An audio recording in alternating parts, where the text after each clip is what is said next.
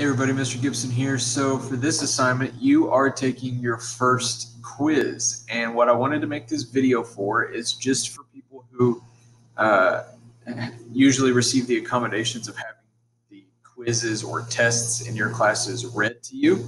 I wanted to make a video of me reading the quiz questions and answer choices. Like I said, for people who usually receive those accommodations. So I'm just going to go through, read the questions and answer choices. I'm not going to give away answers. I'm not going to give you any hints or anything like that. It's just very straightforward, okay? So this is Unit 1, Quiz 1 over cell division. You've been learning about cell division so far, so that is what this quiz is over. First question is, what is your first name? Pretty straightforward. Just put your first name there. And then what is your last name? And then who is your teacher? You'll put my name. All right, and the first section of the quiz is multiple choice. There are a few of these. The first multiple choice question says, which of the following processes is directly responsible for growth in living organisms? All right, A says the division of cells into two genetically identical cells. B says the movement of water across a cell membrane. C says the production of productive cells called gametes. And D says the exchange of gases, oxygen and carbon dioxide. Number 2.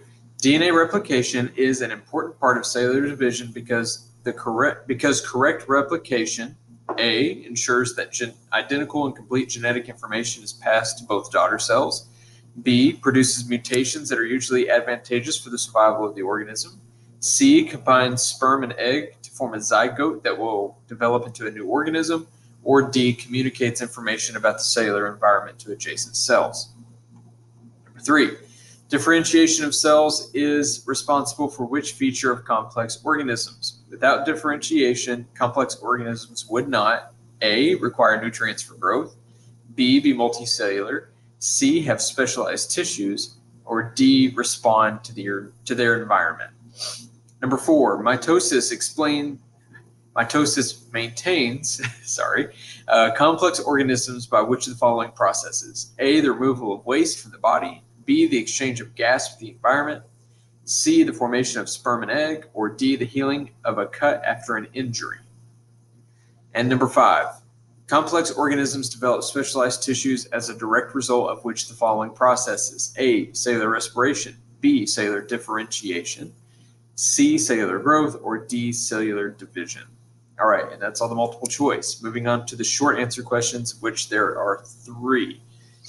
All right, number 6, explain how the role of cellular division is essential in organisms. So you're just going to type your answer there. Number 7, why is cellular differentiation important to complex organisms? You're going to type your answer there. And number 8, list the steps of the entire cell cycle and indicate how many chromosomes would be in a human cell during each step. So you're wanting to name all the phases of the cell cycle, okay? And tell me how many chromosomes. If humans normally have 46 in our normal cells, how many would we have in each phase of the cell cycle? All right. And the last part of the quiz is a CER. So it says write a claim as to what changes are occurring in both steps in the image below. Support your claim with evidence and explain how your evidence supports your claim with reasoning. So here you have 2 steps. You have this step right here, this cell going to these cells, explain what that is called.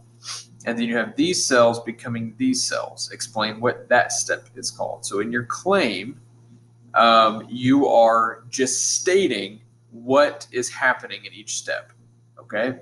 So you could say the picture shows blank. You're just answering the question in your claim in a single complete sentence. Your evidence, you're going to tell, you're going to list some information